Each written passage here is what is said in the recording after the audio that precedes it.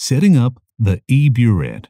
Microlit E-Burette comes with modern accessories like sleek and handheld stylus to perform touch operations on control panel with ease, amber-colored window, which can be swapped with transparent acrylic window for use with chemicals or reagents that are sensitive to light, 5 adapters that comfortably fit most laboratory reagent bottles, and telescoping inlet tube that can be adjusted in length according to a variety of bottle sizes. In addition, the box contains user manual and calibration report, adapter and cable for charging the control panel, USB cable and software on pen drive to enable computer connectivity.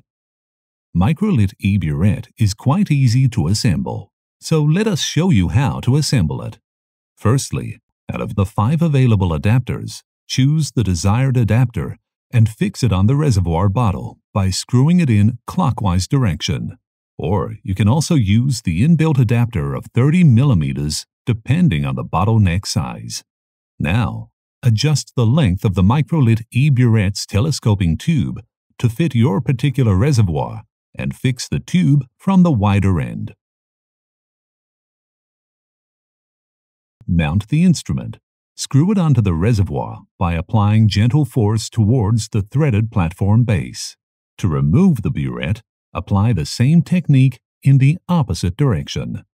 After mounting the instrument, simply connect the cable to the control panel and press the On button.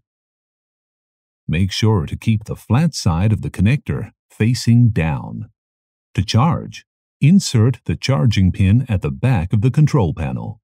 When mounted to a reagent bottle, always carry and store it in an upright position. Now, simply insert the pen drive and install the driver files and software into your laptop or PC. For complete operation instructions, please view our operation video. So if you want to use Microlit E-Burette in your daily laboratory routine environment, get in touch with us today.